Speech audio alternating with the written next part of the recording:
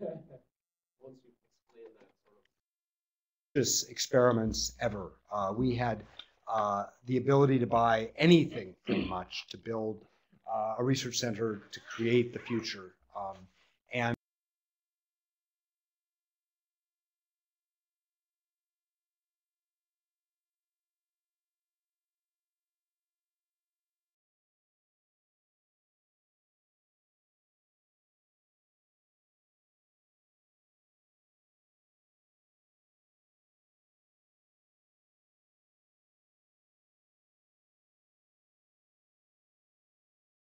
poor Ted had to run the craziest of research labs where tarot cards were read for people to marry people in the research lab, and various things happened.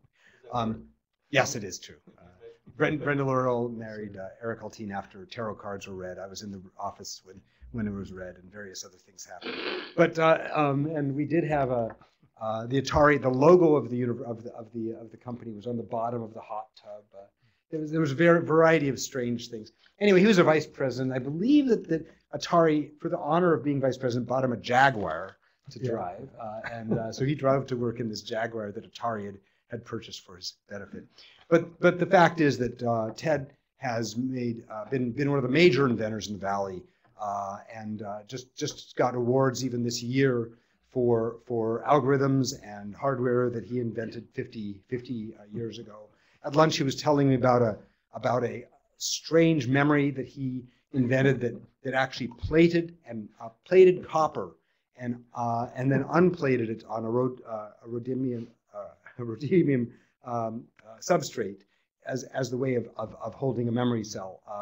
You know, so many years ago, and still has, I guess, a few of these running if you need to buy a non-volatile memory for some purpose. Forgive me for too much of this. I'm really proud and honored to have Ted speak to us today, and thank you for coming. Thank you very much. Thank you very much for that. Well, let me get started. A little bit about my background. I was very fortunate to get interested in science and technology at a very young age, about 9 years old. My uncle was only 12 years older than I was. He came back from World War II. He'd been in the Navy, and he became a chemical engineer at the University of Rochester in Rochester, New York, where I was living at the time. And he would give me his chemistry books when he was through with them, and I started reading those. Then he gave me a subscription to Popular Science magazine when I was about 12, and I saw an ad for an Allied radio catalog. It was free. What could go wrong? And so anyway, sent away for the catalog. Before long, I was buying books, and my parents were quite nice, and they got me a shortwave radio kit. And I remember at one point, I was actually listening to an English language broadcast from Radio Moscow. Now, this was the peak of, the McCarthy era, so as I said, that was quite subversive. I also saw an ad in Popular Science from a New York City surplus house for a 5-inch cathode ray tube. I sent away for it, built myself a crude little oscilloscope. Well, anyway, that interest in chemistry really helped out. My science teacher at our high school realized I had quite a chemistry background, suggested I enter what was then called the Westinghouse Science Talent Search, and I was fortunate enough to win a trip to Washington. There I am at age 16 in Washington, D.C., demonstrating what was hopefully going to be a way of converting carbon dioxide and hydrogen into synthetic fuel to be prepared for the day when fossil fuels run out. But it was a very nice, positive feedback. One of those things in life that convinces you maybe you're on the right career path. Now, my father worked at General Railway Signal Company, and at one part of it, he was not into electronics, but more into relay circuits. But he got me an interview in their electronics lab. And the fact that I had built the oscilloscope and so on, they offered me a summer job. This turned out to be a tremendous advantage because started in '54, that was the year I graduated high school. And I got to work with transistors, which were only 7 years old at this time. In fact, I was going to Rensselear Polytechnic Institute, studying electrical engineering, and I typically found I probably knew more about transistors than any of the instructors or professors there, because at this point, electronics meant vacuum tubes. Well, my second summer at this summer job had an unusual, at least I think of an unusual situation. I was assigned to work with two engineers to help them put together a track circuit for railroads that would operate at about 10 kilohertz. Now, this circuit was going to be used to override a safety feature, and they're very much concerned about safe failure. So in this case, the idea was it was going to detect the presence of a train, but a safe failure was not to detect the train. Well, in the course of this, it occurred to me that it's very hard to build an amplifier, which you need to detect the 10 kilohertz, without the danger of it breaking into oscillation and giving a false positive. So I raised the issue, is it possible we could make a passive receiver, no amplification? We would need a sensitive enough relay. And it turned out the company, General Railway Signal Company, which made relays, had the perfect relay for the purpose. It would pick up on 1/10 of a watt. We were dumping about a watt of 10 kilohertz into the railroad. And so that relay was perfect. We could use a passive receiver. We also had to couple the system to the tracks through a capacitor. And it occurred to me, since the circuit was making use of the inductance of the rails, which at 10 kilohertz was pretty significant, so that you wouldn't detect a shunt unless it was very close to where you were connected. So it seemed to me if we made the capacitor the right size, we could make a series resonance circuit. Well, they liked that too, and it was adopted. At the end of that summer, I'm getting ready to go back to college, and the engineers come to me and say, by the way, we're going to be filing for a patent on this system, and we're naming you as a co-inventor. So suddenly I was an inventor. And this was the filing information on the patent. It was filed just a few weeks before I turned 18 years old. So again, one of those bits of positive feedback that say, you know, I think I found the right kind of profession for myself. Now, I went to Rensselear Polytechnic Institute and studied electronics there until 1958 when I got my bachelor's degree. And I was very fortunate again. I applied for and was awarded a National Science Foundation Fellowship. So that would allow me to go to graduate school. Now, as of this time, I had been to Washington, D.C., but I had never been west of Niagara Falls, New York, maybe more than 10 miles anyway. What about California? And this is 1958, and we're starting to hear some things about interesting things going on in California. So I applied to Stanford. They accepted me, and I came out to Stanford. And in fact, when I arrived at Stanford, I found they had just hired a fellow from Bell Labs named John Mall, who passed away recently, sadly. But he taught a course in solid-state electronics. And while I'd had all those years of working with transistors, and I could say I knew how they worked, I didn't know why they worked. With his course, finally I knew why they worked, and it was a great, great experience. So in graduate school, if you're going to go on for the Ph.D., you need a thesis topic. And in that summer job, I had heard about a problem, and I thought, I wonder if a thesis topic could be generated from this. The issue was the railroads would like to keep track of where all the different railroad cars are. And every railroad car has its own unique serial number. But see, they're traveling all over the country, and the railroads are trying to keep track of where they are because it's stuff they own. Is there the possibility we could build a system that would read the numbers off a railroad car as it went rolling by? And so I mentioned that to the head of the EE department. They said, we've got just the fellow you need to meet. They had just brought Professor Bernard Widrow from MIT to join the Stanford faculty. And so I became his first Ph.D. student. Now, he had a firm belief that if you're going to build a pattern recognition system, it had to have some degree of self-optimization, some degree of adaptation built into it. And in the course of that, we developed and published what we call the LMS algorithm. And I'll say a little bit about that. It came about the following. You could think of pattern recognition, but it could be used in a variety of other ways. Now, in the case of pattern recognition, I'll call them events, but the event is we have put a particular letter, let's say, in front of a camera or some type of optical sensor. But another event might be a set of measurements that are, let's say, related to weather, like temperature and pressure. And we're hopefully going to use that to determine what the weather is, let's say, in San Francisco tomorrow. And there were a whole variety of things. So each event or occurrence, like the presence of a letter in front of a camera, could be represented by a set of measurements. And we would call that set of measurements a vector. Now, to do a classifier for each of those vectors, we would like to have this box that we're going to build give a particular response. So we call that the desired response.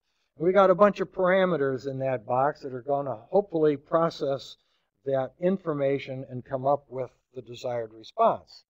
But at any one point, we only get an actual response, so we want to find a way to improve that response. Well, we measure an error for each of those events. We generate an aggregate error for the set of events, and now we're going to try to do an algorithm that's going to minimize that aggregate error. The thing that was so surprising to us, even though it's an aggregate, we turned out the algorithm said you do one event at a time and you make a change that is based only on the response of the system to that one event, which meant then that we could do the adaptation on the fly. In other words, as things come in and we know what they are, we can classify the machine. We don't have to store an awful lot of data. And this algorithm has been used for antenna beam formation and sonar beam formation, for adaptive equalizers and modems, for noise canceling, and a very large number of other applications. Now, I was working at Stanford, teaching a little bit, but mostly working on research sponsored by government contract. And it seemed like a pretty secure position. And I get a phone call. This was 1968, so I'd been about 6 years after I got my Ph.D., from Bob Noyce, fellow on the left, and I had met him once before when we put on a speech recognition demonstration. But he told me he was starting a new company and would I be interested in talking to him about a position. Well, I found out the company only had $3 million in financing. I didn't know how long that was going to last, but I figured, what the heck, I was young enough and hopefully would be able to get a job even if this company didn't work out. So I joined Intel. And in fact, one of those things, again, lucky guess, one of the things Bob asked me is, what did I think the next big thing in semiconductor technology application would be? Well, I had worked with magnetic core memory, and I knew it was pretty difficult. And I've actually been talking to some people from Fairchild who used to come around to talk to us about our students, about what was going on. And I just sort of, off the top of my head, said memory. I didn't know at the time, but Bob and Gordon's plans were to start a memory company to make semiconductor memory. About a year after the company was founded, the director of marketing and I published an article. In fact, I have a copy of the original journal here, in which we predicted we'd get the cost of memory below a penny a bit by 1972. You look back and think of how much that is. Today, actually, my numbers on the slide, I think, are off. The last I saw, you could buy memory for a digital camera and get something in the order of 100 million bits of non-volatile memory for every penny you spend. So the we met the target and overshot it in last year. But one of the problems that a company like Intel was facing, we were going to be making these semiconductor memory chips and hopefully selling them to big computer companies. Those companies were pretty conservative. They were well established with magnetic core memory, and we figured it's going to take a while before they are ready to buy semiconductor memory in quantity. So what do you do to generate some revenue while your main market's developing? Well, you take on some side projects for specific customers. And hopefully the minute you can make something for them, they're ready to buy it. And our first such customer sold calculators under the name Busicom. In April of '69, so the company was less than a year old, we agreed to make LSI for a calculator family. Didn't know what exactly was involved, but the company just said, yeah, we'll do it. And in June of that year, 3 engineers arrived from Japan to transfer the design. Now, several writers have said I was assigned to do the design. That is not true. In fact, I like to emphasize it. My job was just liaison, but I was just supposed to help those engineers transfer their design and otherwise stay out of their way.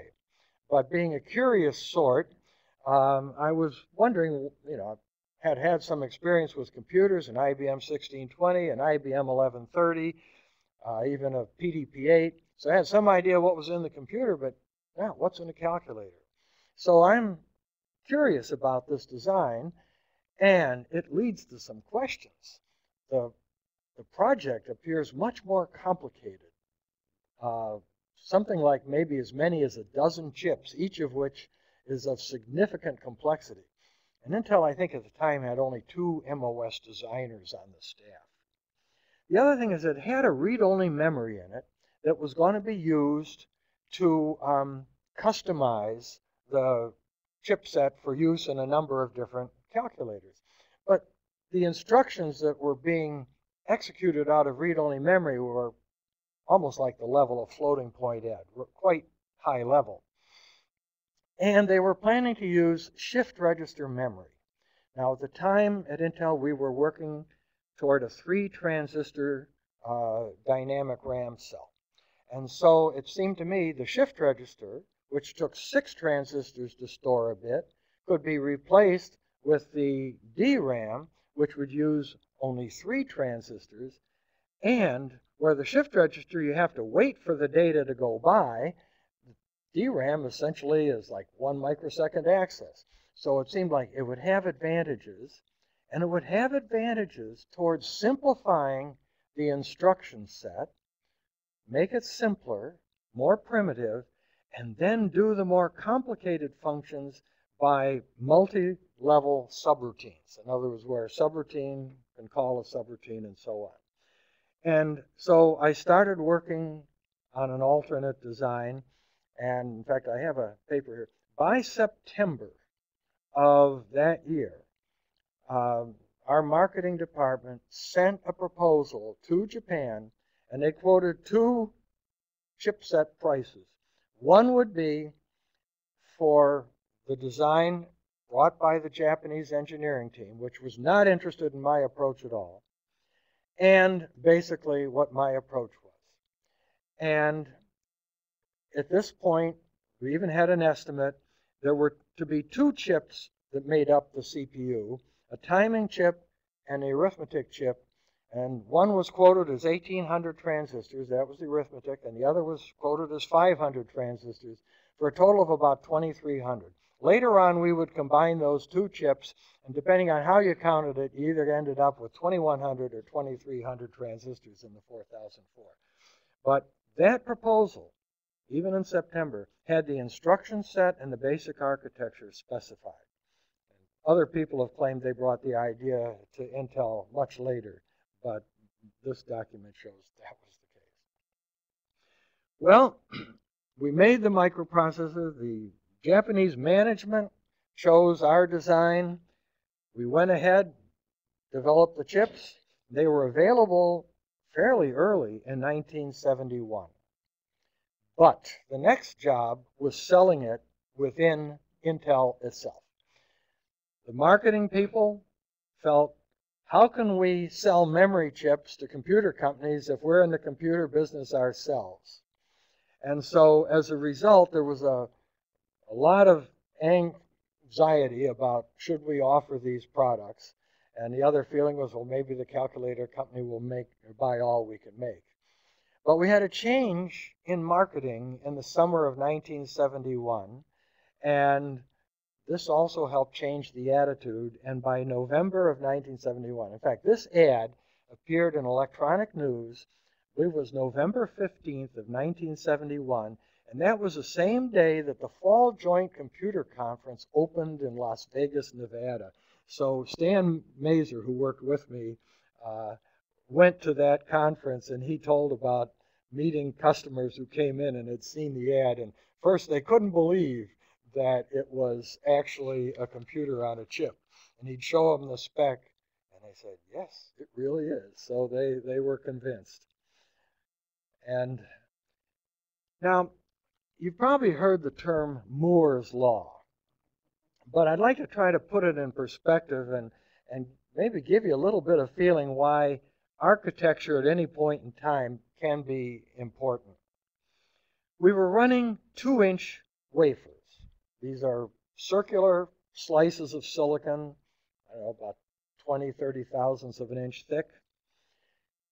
The 4004, with its little over 2,000 transistors, came in at about a 50th of a square inch.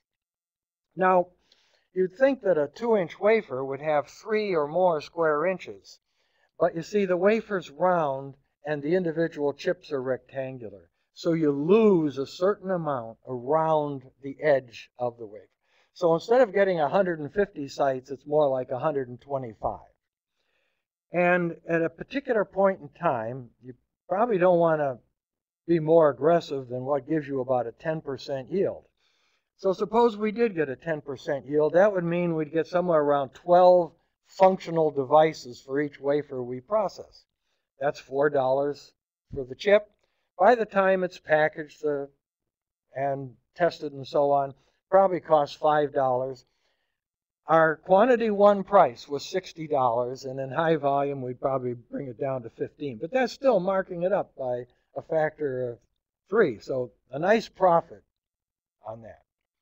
Suppose, on the other hand, we overshot, and we needed 4,000 transistors, same layout density. Now we've got about a 25th of a square inch instead of a 50th. We don't even get half as many die sites because the bigger chip means we lose more of the periphery to that edge effect. So now maybe we have 50 sites. But look at each of those new devices. You could think of it as 2 of the smaller ones side by side. And if the yield of any one of those is 10%, the yield of both of them is 1%.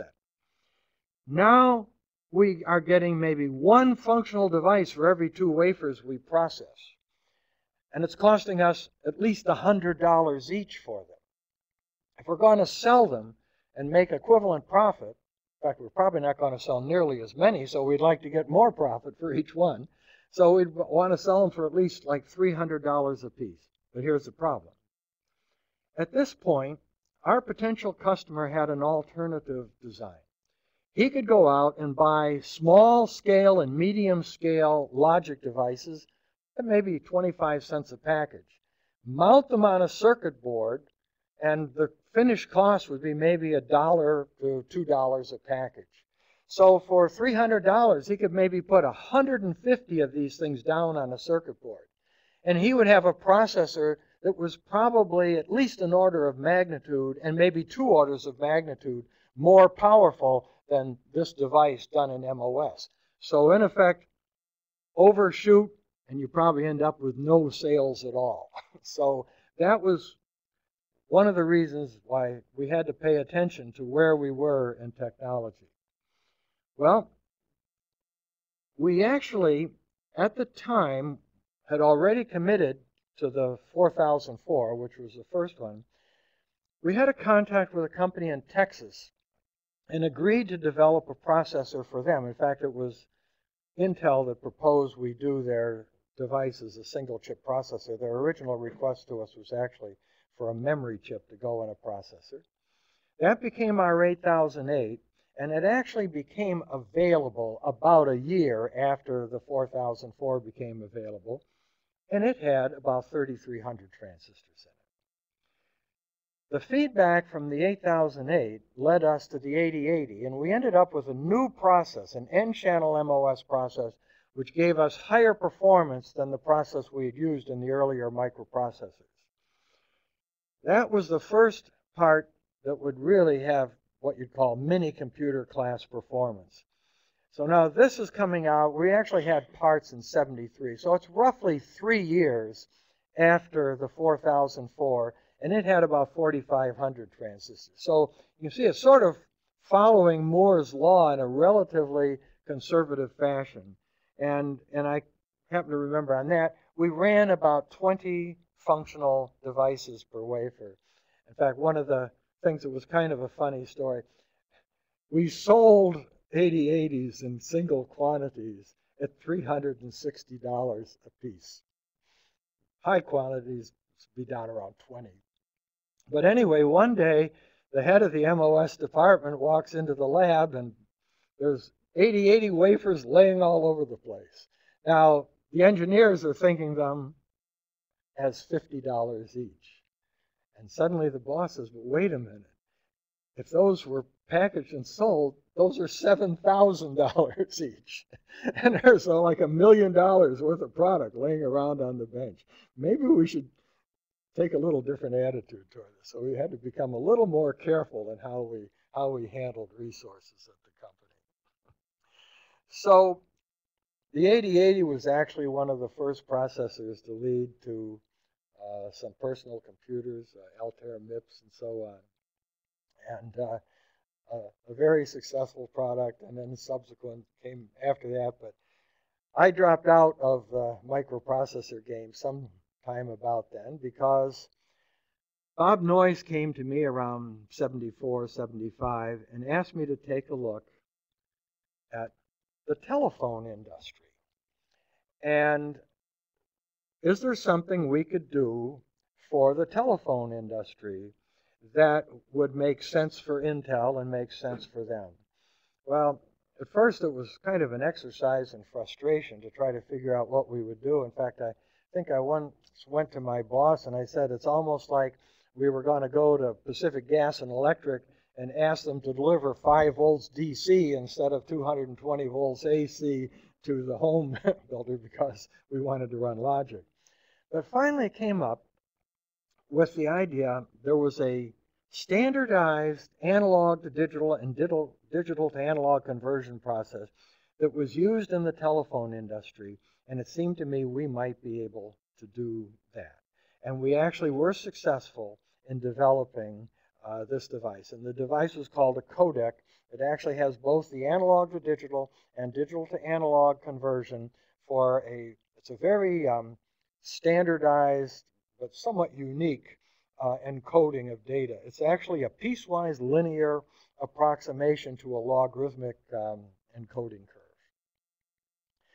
Now, I used MOS for this, and to some extent, it seemed like analog processing was a less obvious use for MOS technology. It makes a great switch, but there was concern that it wouldn't make a good amplifier, particularly because it had noise issues. But the noise tended to be very low frequency, and for telephony, the main interest is in frequencies from 200 hertz to about 4 kilohertz. In fact, at one point, I was interested in making a D to A converter by just running a series of, a series string of resistors, and then using a MOS device as a switch to select a tap. But I wanted to know how well the resistors would match.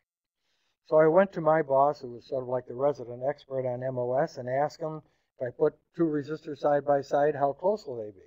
He said, not very good. I said, I want a quantitative number, not a qualitative number. Then he admitted he didn't know. So now the question is there a way to find out? Well, Intel made wafers of test devices. And each test device had at least one of each type of resistor on it. So I got some of these wafers and started measuring, and sure enough, the resistors had different values. But if you plotted the resistance of a resistor versus the position on the wafer, you found out it was a very smooth, straight line. There was a gradient effect of resistivity across the wafer.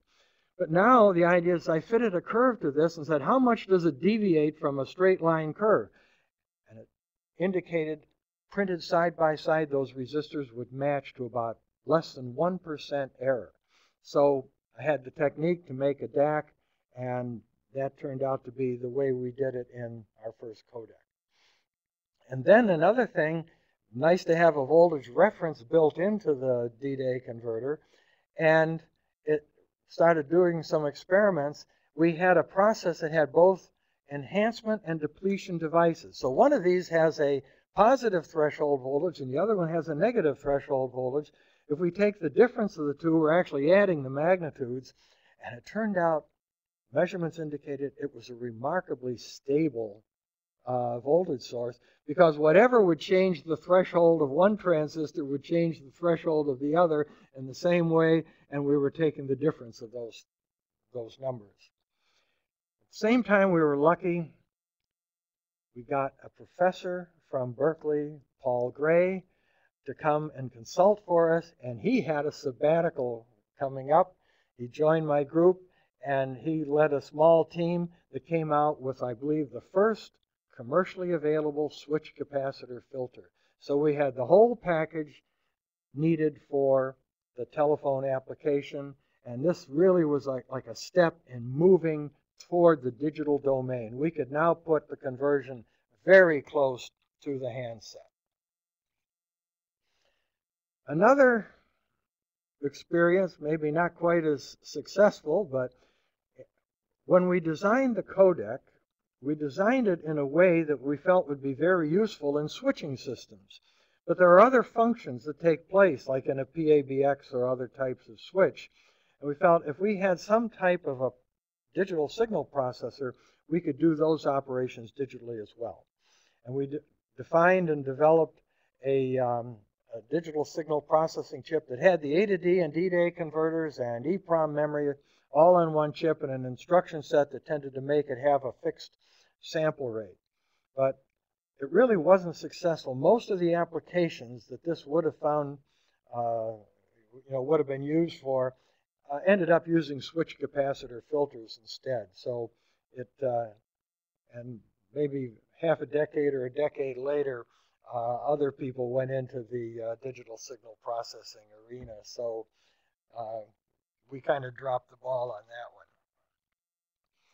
But that was an interesting experience to try to do that. Well, Intel was moving closer and closer to being primarily semiconductors. They moved the telephone group to Arizona, and I didn't want to go to Arizona. I started a speech recognition activity at Intel, but it was a relatively small activity. And then I was approached by Atari.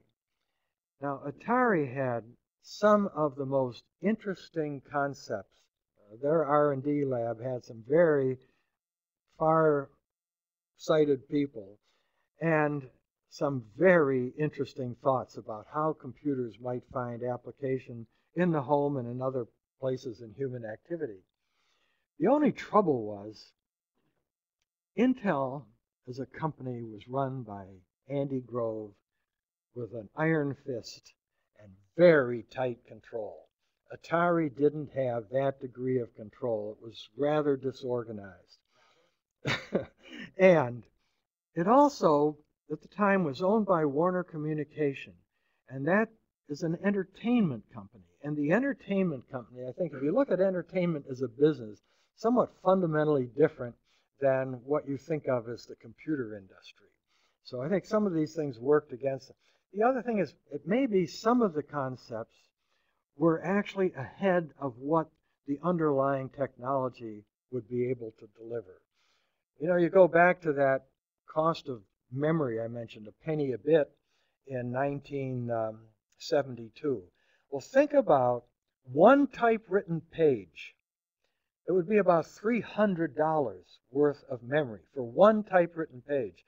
So you're not likely to make an inexpensive personal computer in 1972 if you want to be able to, say, write a 10-page article. You're going to have $3,000 worth of, and that's memory at the chip level. I mean, put it in the system and power supplies and everything else.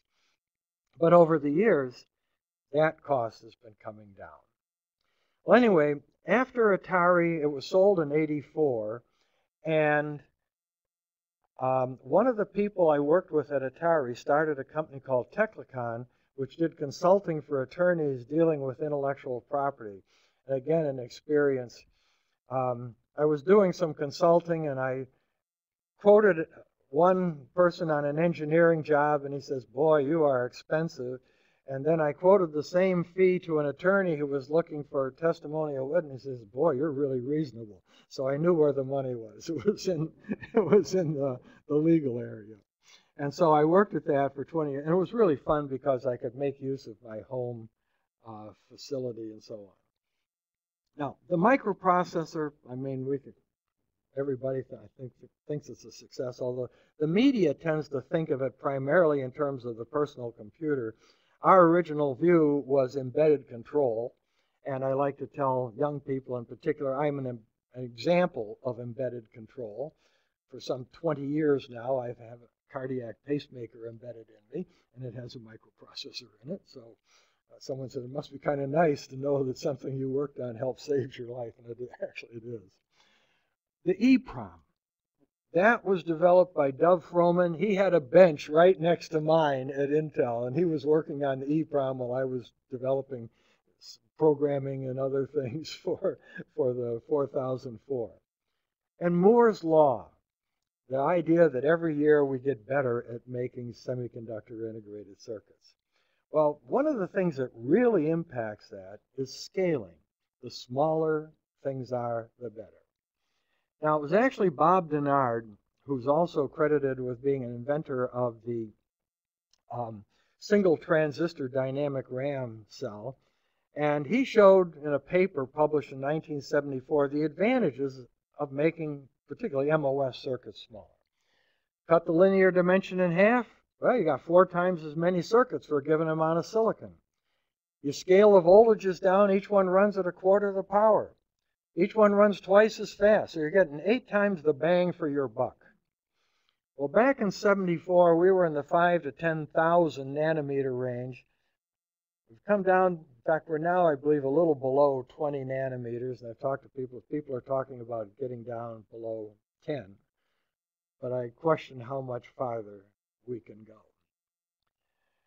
And that is, as you shrink the circuit, first of all, you're shrinking the operating voltage, so you're shrinking the signal voltages. And the signal to noise degrades. Now there is a noise that gets bigger as you make things smaller. And if you look at the noise, the equation for it says the noise voltage is the geometric mean of 2 numbers. One number is this 26 or so millivolts at room temperature for kT over Q. And the other number is the voltage associated with a single electron on a minimum geometry capacitor. So as we shrink by scaling by a factor of 10, we reduce the capacitor by a factor of 10. So that voltage comes up by 10. The kT over Q stays constant. It's the square root of 10 is the effect. And so there's 10 dB. And a 10-fold reduction in signal is 20 dB. So we end up with 30 dB degradation for every factor of 10. Now, 20 dB, the logic reliability is pretty good. Make the assumption Gaussian noise and so on. We're looking at an error rate of something like 10 to the minus 22, which means we can be putting, 10 to the 9th or 10 to the 10th circuits down, running them at 10 to the 9th or 10 to the 10th operations per second and still run for an hour without any errors. But suppose we try to make things smaller. In fact, somebody said, let's use redundancy.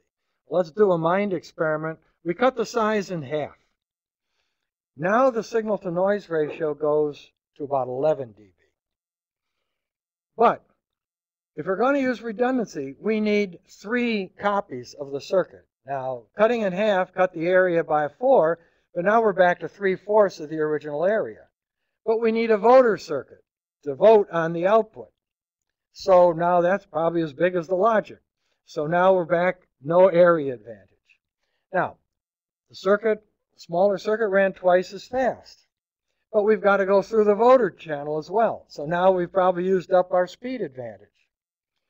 But when you use redundancy, the 11 dB gives you an error rate of something like 10 to the minus 6 or so. Use redundancy, you get a product. So you get maybe 10 to the minus 12. So we've got no speed advantage, no power advantage, no area advantage, but 10 orders of magnitude worse performance in area. So I say redundancy doesn't help. So I had a chance to talk to one researcher from Mental. He says, I'm a little too pessimistic, but this one I hope to live long enough to see what happens. Now, I've been dabbling with computers now for something like 50 years. My first experience was 1961 with an IBM 1620. And you look at the enormous increase in performance. But one of the things that doesn't seem to me, at least I certainly would like to see more capability, is what I call natural language understanding by computers. I mean, people come out with new computer languages all the time, but it seems like every computer language is designed to be context independent, and that's not the way natural language works. The other one, and I'll talk a little bit more about both of these, is material research. But let me go into a little bit more about natural language. As I say, most computer languages are designed to be context independent. But if you look at natural language, in fact, some experiments that were done in speech recognition, if you ask a person to recognize words without the context, the performance, if anything, is as bad or worse than the typical speech recognition. Having context makes a huge difference in a human being's ability to understand words. So it seems to me this would be a reasonable first step, at least starting to bring some ability to process context. And I can think of applications, like maybe in the area of like patent processing or something, where we would be able to do a degree of context to establish the meanings of, at least, let's say, technical terms. But I don't know if anybody knows where. I certainly don't hear much about it. And when I have a chance to talk to people, they say, well, there's work going on, but it seems to me we could be doing more. The other one, I probably don't know enough to know how much I don't know on this one, but it strikes me that we are becoming very risk averse as a society, and that we do not even train many people in some of the areas that are important for material research. I mean, my first love was chemistry, and I played a lot with chemicals, and certainly burned holes in clothes and things like that, and probably inhaled a lot of stuff that I shouldn't have. In fact, that first photograph of me in Washington, D.C., you probably couldn't see from the photograph, but that apparatus had a fair amount of asbestos in it, and I lived here to tell the story. But anyway, I mean, today they find a trace of asbestos in a building, and they lock it up, and people in spacesuits come out to get the asbestos taken away. I mean, we are very much afraid of this type of thing. I mean, our youngest daughter became a physical therapist and had to take a course in chemistry, a college-level course. They never once went in a lab. Everything was out of a textbook, and somehow that just doesn't feel like chemistry to me. So the question is this: at what level of computer power do we have to reach before we can simulate at the molecular or atomic level And I have a few references on this. I know even back in the 50s, they were dealing with like hydrogen molecules where two hydrogen atoms linked together. But think of a material, like a material, I say like potassium nitrate. Most people know of it as used in gunpowder. But you look at the crystal structure it forms when it deposits out of a solution, or crystallizes from a solution. Its solubility characteristics. It has something like a 10-to-1 change in solubility from 0 degrees to 100 degrees centigrade in water. And it's piezoelectric. That is, it was even proposed as the dielectric for a type of non-volatile memory. But I think it's probably too temperature sensitive to be used there. So this is something I would love to see somebody starting to say, let's really start to look at this problem. But you need to bring together both physicists and computer scientists, and and got to have the right leadership to do that. So anyway, coming to the end of this, I look back and I say, I have had an awful lot of fun working with technology. I mean, all of these years, I've been paid to play at my hobby. And I have an extensive shop at home. I'm just glad that nobody told my bosses that I probably would have done the work for free because I was having so much fun. But anyway, it's also nice to be recognized periodically. And I say sometimes I've gotten to meet some very interesting people. And here are just a few of them. On the left, about a year and a half ago, 3 of us connected with a microprocessor were recognized with the National Medal of Technology and Innovation, and meeting the president there. On the upper right, this was about just last August. This was in recognition of work in a number of fields, and that's Prince Philip, Duke of Edinburgh, who made the presentation. And the bottom picture, that is from some years ago. That's my wife next to me. And this was back around 1997, and that is within the Imperial Palace in Tokyo, Japan, talking with the Emperor and Empress of Japan. The Empress is in the background there. I don't know if I can, yeah. No, I guess, oh, that doesn't work that way. Anyway, so that is what I have for you. We've taken, I think, 50 minutes. And if you have any questions, glad to try to answer. Please, anybody have a question they want to ask? We'll entertain them now. Where's a microphone? I got one. I got one. So while you were working on these things, did you realize the importance of them, or was it more like, I just want to solve this problem, and you were kind of down in the lab, just working away? When it came to the microprocessor, there was a feeling, I think shared by most of us on the technology side, that this was a useful device. If, like, as I mentioned, Dov Frohman was developing the EEPROM. We needed to build a device to burn EEPROMs.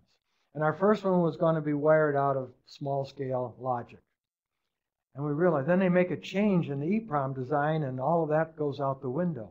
If we had done it with a microprocessor from the beginning, we would have been able to change it just like that. So our second one, we used a 4004 as the basis for the, and in fact, we actually went to one of the companies in Florida that was making programmers and pointed out to them how when a change took place in the EEPROM design, within 1 day, we were able to upgrade our programmer to handle the new EEPROM, where for them it would have been like 6 weeks. So made a customer that way. So there was that aspect of it. Now, we weren't thinking of the personal computer primarily because of the memory issue. We were looking for applications that did not need a lot of memory. But there were many things like that. Like they were used in gas pumps. They were used in elevator controllers. In other words, you only have to remember which floors have been have buttons pushed. And in fact, one of the applications we got a kick out of, somebody had computerized cows. They had actually made a collar for the cow that had a microprocessor in it. And whenever the cow went to the salt lick or to the water or whatever, this recorded where the cow was going. And so they could keep track of what its characteristics were, and then they would record the milk production and correlate everything. So that was more than the personal computers. In fact, embedded control was really what we were thinking of. And today, the media seems almost unaware of it. And in fact, in 1996, the three of us connected with this were recognized by the National Inventors Hall of Fame, which was in Akron, Ohio at the time. And when they did the award ceremony, there was an audience of maybe 2,000 people. And they tell the people, you may have driven here in an automobile that was designed with the aid of a notebook computer. And right there, I thought, even they missed it. Probably everybody who drove there was driving there in an automobile that was running under computer control. But see, those computers tend to be invisible, and the media doesn't know about them, and not many other people know about them either. Yeah. I have a question. Intel slogan was Intel everywhere or Intel inside. So I have a question. What is your comment when you see the industry? In the last 20 years, the industry have moved to a kind of oligopoly or different monopoly where Amazon goes from the content to the hardware. Excuse me, my English. Yeah. So Intel was an open company, and the objective of Intel was to put the technology inside or everywhere. Yeah, okay. In the last 20 years, the industry moved to a different platform or different monopoly. You have the Apple monopoly, you have the Amazon monopoly, which go to the Kindle. And when I discussed with Europe or with Japan, everybody is very concerned that this monopoly now could go to the microprocessor. Yeah. And Japan wants to keep an microprocessor industry. France or Europe wants to keep an microprocessor industry. So what is your comment on the last evolution of this different platform or monopoly? Well, let me give one example. I don't know maybe whether it's relevant to this or not, but I think once I heard that Bill Gates had given a talk in which a certain version of Windows operating system represented 40 million lines of code. Now, that makes it a pretty impressive undertaking to produce that. But if you stop and think about it, what does an operating system do other than make your computer look a little bit more the way you'd like it to look? In other words, to communicate with you a little bit more than it would by itself. Doesn't this suggest to us that there's something terribly wrong with our hardware architecture if we have to have an operating system with that much code in it, that we're not using the hardware effectively? Yeah. How does you had a great career path. It's good to see the overview of all that. Do you have any advice to the younger generation that is? I've got a son who's 17 who's looking at college and getting buried in SAT scores. There are several things. I mean, one of the reasons for bringing some of this up, you can't get started too early. In other words, the more you know, the better. And the more curious you are, the better. And encourage that curiosity in young people. And the other, in fact, we've got a 10-year-old grandson, and he asks some remarkable questions, and I hope I never disappoint him in the answers. But it's like satisfying that curiosity. The other thing, people say, well, weren't you just at the right place at the right time? That's probably true. But if you're interested in technology, you make the effort to get yourself in the right place at the right time. Maybe you'll guess wrong, but you have to keep trying. And that was one of the things. It sounded like what Intel was going to be doing would be interesting. And here was the case. We had such advantages because we had, at the time, the most advanced MOS process around. So we could do things that maybe other companies would not be able to tackle. So, you know, the story reads like, you know, this engineering curious guy gets fed problems and solves them, right? And then you go over to Atari, where these wild-eyed dreamers live and try to fiddle about.